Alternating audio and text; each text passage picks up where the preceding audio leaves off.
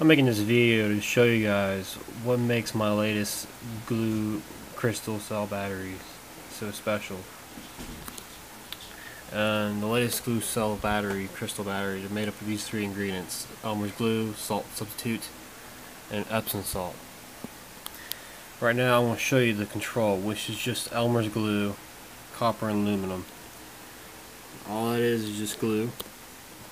I'm going to hook it up to the meter and show you guys where we're coming from. As you can see, that's the voltage coming off that single glue cell, and yeah, she fluctuates crazy. Let's see if I can make it any better, but there we go. Some heavy fluctuation from just Elmer's glue and two different metals.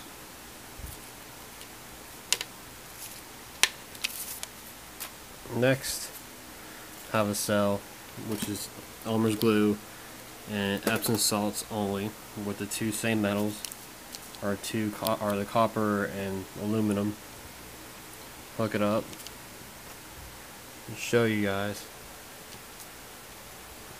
And that's what's coming out of that cell. 26, 27 millivolts from that cell. And there's the wires. So not much is coming out of that. It's a lot worse than the control cell. Now it's starting to drain. Alright. Get that out of the way. Now I'm going to show you guys the Elmer's glue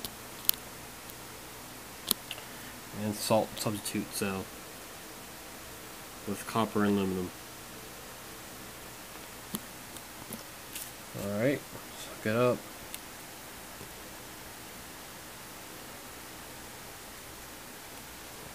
This one does a little bit better, but it's not as good as the new crystal cell, glue crystal cell I've made,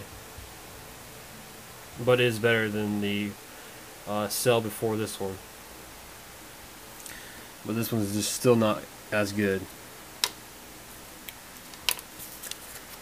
Also, I made a cell just to branch off a little bit here. This has the ingredients for the latest glue crystal cell, but it's copper and copper, not copper and aluminum cells. So I just thought I'd just show you guys this cell. It doesn't produce much. It'll even off here soon. As you can see, this one fluctuates like crazy too. This one kind of sort of shows the same effects of the different metal ones.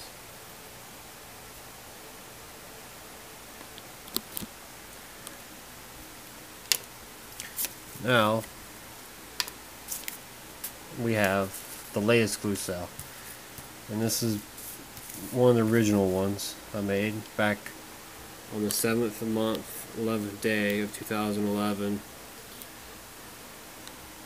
So this one's kind of old, or it was one of the original ones. I'm just going to hook it up and see the power it's putting out.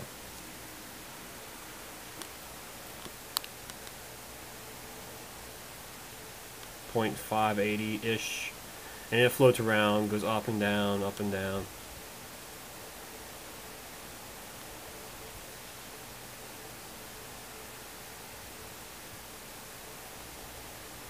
It will find a happy medium and stay there. What's interesting about this cell is that it doesn't show any deterioration of the plates after being shorted out for many days, even weeks. I'm pretty sure months too. Haven't tried months yet. Haven't made it to a month of shorting one out. It's still going strong. They still produce the same amount of voltage. What's odd, this one hasn't even gone up. They started out 0.558 volts. Now we're close to 0.570 or 0.580 if you like. And I just wanted to show you guys where I'm coming from with these cells. Where I've started out with was the control, which was not very much power, and that control will actually keep on going down. I just wanted to show you that these two ingredients, the magnesium sulfate,